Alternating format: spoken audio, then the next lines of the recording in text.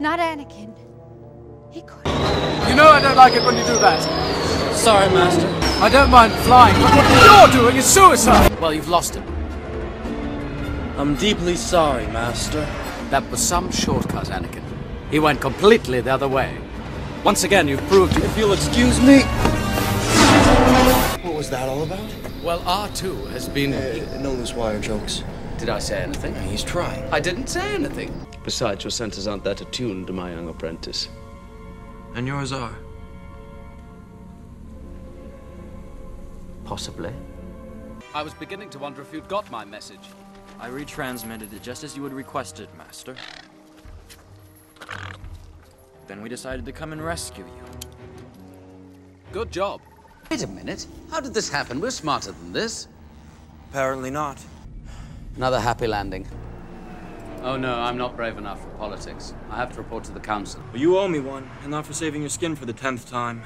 9th time. That business on Cato Nemoidia doesn't count. Oh, now come back! Hello there. I hate it when he does that. But you must be set free. Well, I hope it doesn't take too long. Oh, I see it. Oh, this is going to be easy. Oh, I have a bad feeling about this.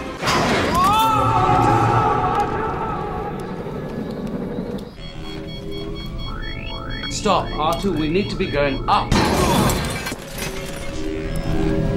Now, that's better. Not to worry, we are still flying half a ship. Hello there. General Kenobi!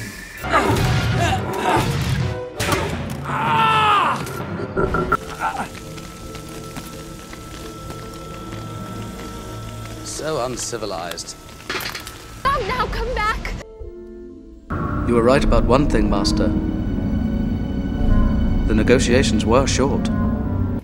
Tika, if you're going to steal my parts and then sell them back to me, could you at least clean them first, as a courtesy? Hello there.